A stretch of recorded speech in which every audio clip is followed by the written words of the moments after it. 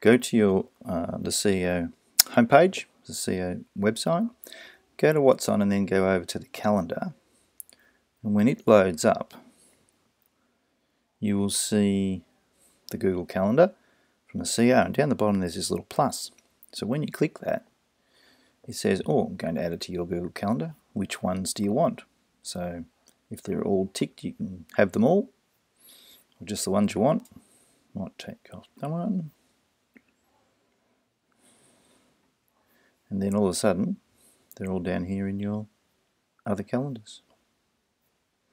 So that's how you add them to your own personal calendar.